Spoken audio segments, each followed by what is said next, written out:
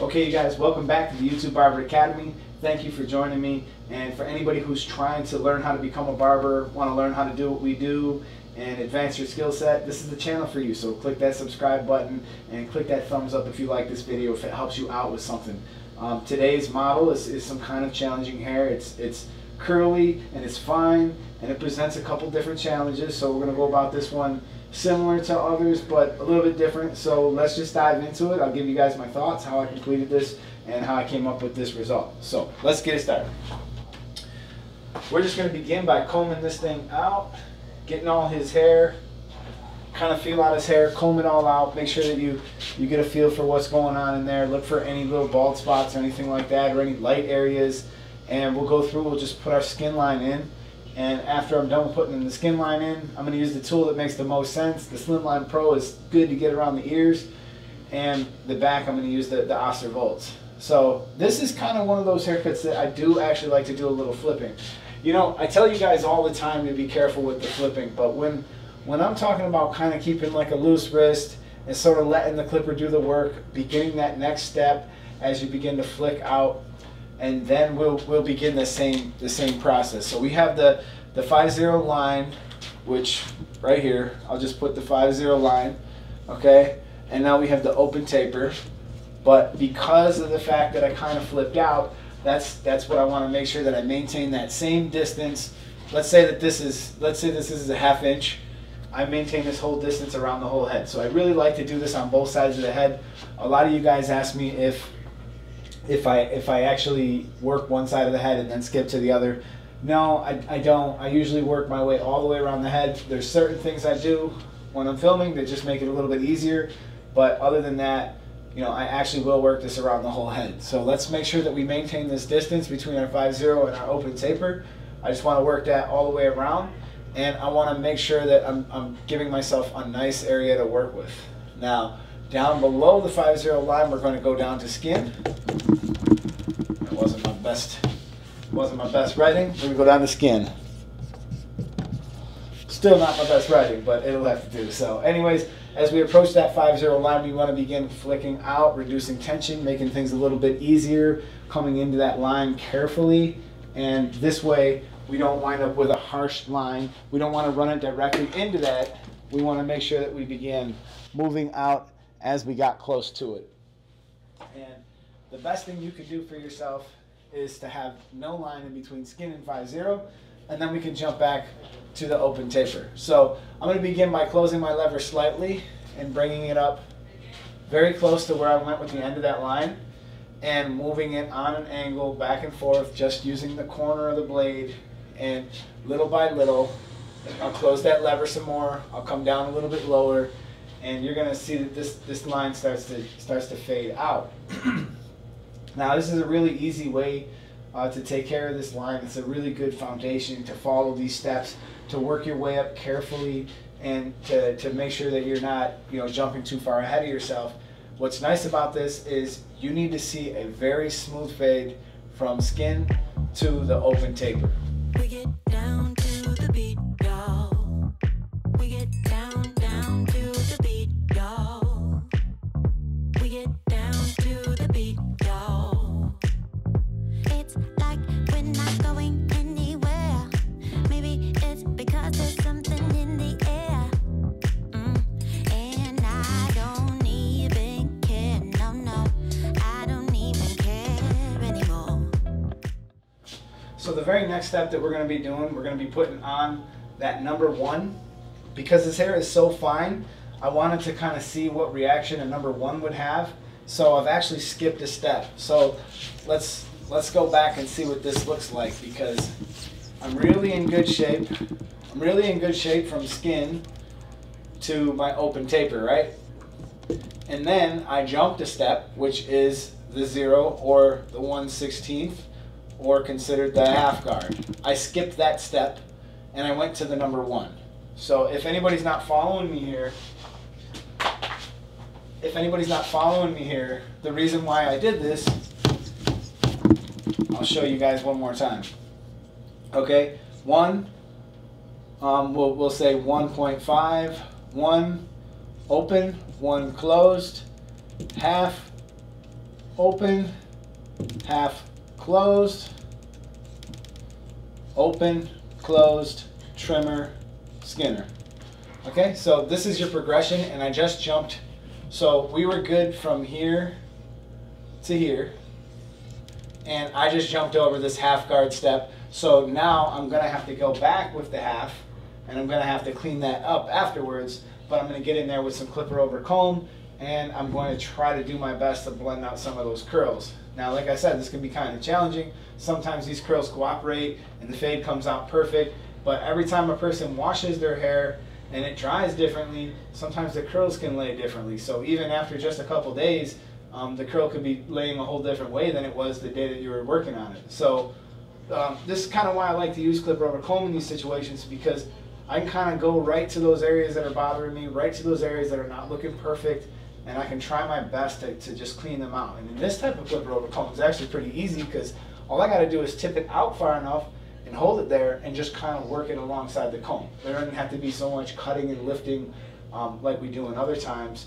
And make sure that you leave yourself enough hair to be able to fix up with the thinning shears, because the thinning shears with this haircut is going to be your friend, okay? And what those do is those cut only some of the hair, leaving other hair long, and they texturize the hair, which means to remove bulk without affecting length, which also means that some of those curls, like the ones that are kind of, you know, causing dark spots, can be used, the freehand technique can be used to just go in there and kind of eliminate that and get that looking really smooth. Now, on the other side of the head, I'm going back to it. So, what I didn't cover was we jumped the half guard, but then I went back to the half guard and I worked the half guard out. So no matter what happens, we will follow this whole fade scale at some point. Now, all barbers will follow this fade scale at some point, because this is really helpful in making sure that everything's lined up to each other. So as long as your clippers are set up correctly, this is going to work a lot better. So your electric shaver and your trimmers are very close to each other in length. It's a very small jump, so it's very easy to blend that. So when we zero gap our trimmers, we're going to make it so that that gap is smaller between this machine and my trimmers. Now the next step up is that closed taper. The closed taper means that that blade that you have on your clipper needs to be zero gap so that it balances well with your trimmer. So all three of those are going to work together really nicely, and then you get into your plastic guards. Again, in this case, we're skipping the half, and we're back to the one open, and we'll work the one closed. Then we can go back to the half open, half closed, because we want to try to keep as much darkness that we can in the hair. We can see a really smooth transition, and you know, some people's hair it's obviously a little bit more dense on this left side than it is on the right side. So we're going to do our best with the clipper over comb to try to accommodate that, to try to make it look as uniform as possible, make it look as perfect as possible. I'm going to go in and I'm going to start eliminating some of them curls. And of course, on this one, we're also going to use detexturizing shears.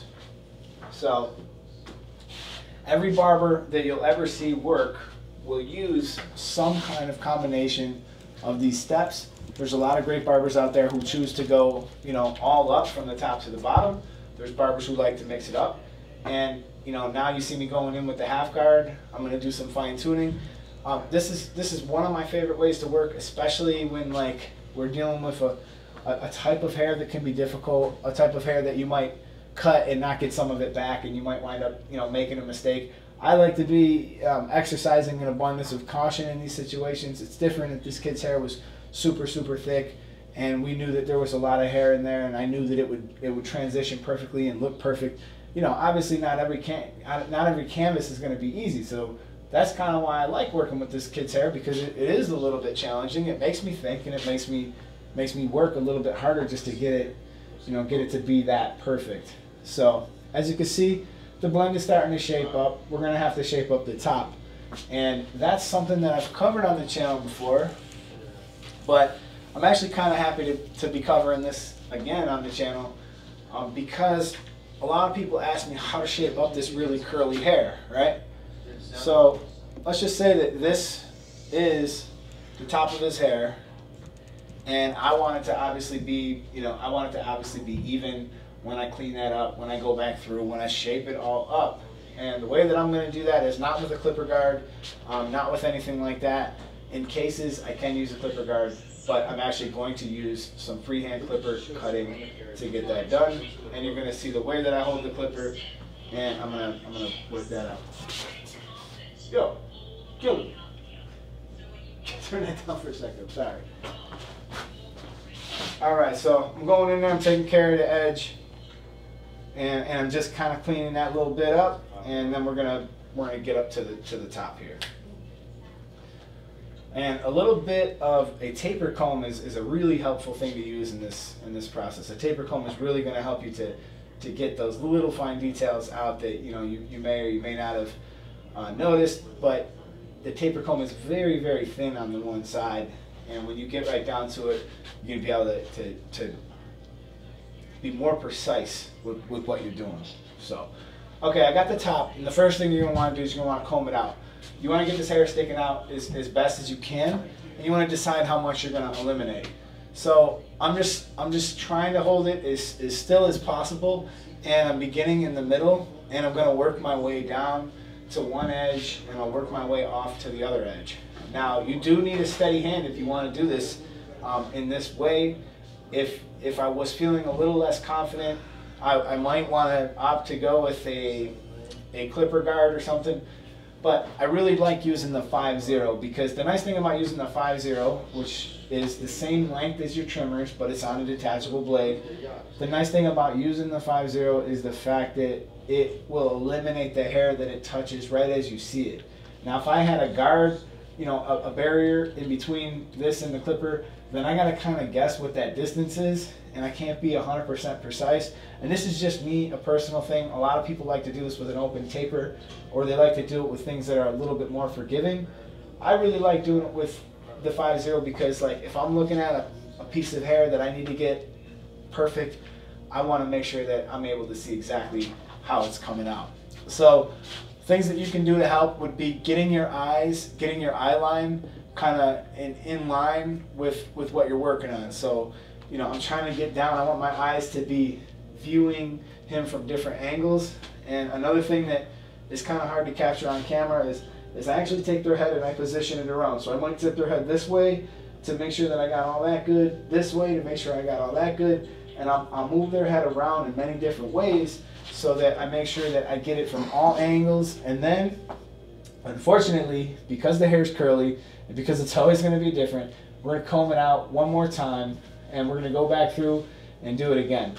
Now, after I've combed this out and cut it twice, I can be relatively confident that this client is going to get an actual good smooth cut all the way around.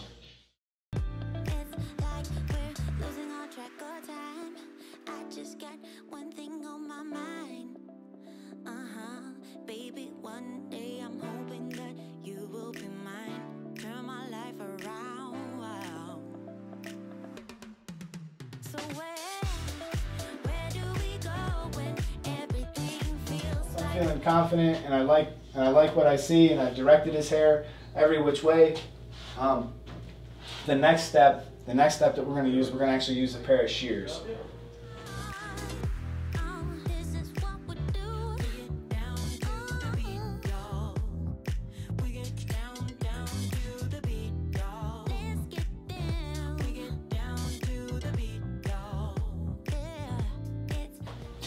Okay, so the trick with the scissors and the way that you can avoid making mistakes until you get more confident is use the inside of the shear. Use the part of the shear that's actually the sharpest, the least amount to get used.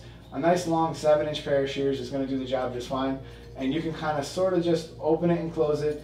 Notice how I'm only moving my thumb. That's a good technique to use with clipper over comb too. And it also helps you stop from cutting yourself and things like that when you're using it otherwise. But I'm going to walk around, I'm going to hold it with my finger, move it up and down, get that cut, get all them little hairs that are sticking up, really fine tune it, and we're going to be able to get into the edge up fairly soon once I have it all clean. I got a nice good background on him. I can actually see what I'm working with. And I'm going to begin his edge up from the middle and work my way out to the edges. And once I've done that, his hair is really going to start to pop, his lineup is really going to start to pop, and the nice contrast of the fade, everything is coming together, and it's going to create a really nice, a really nice blend, really nice look.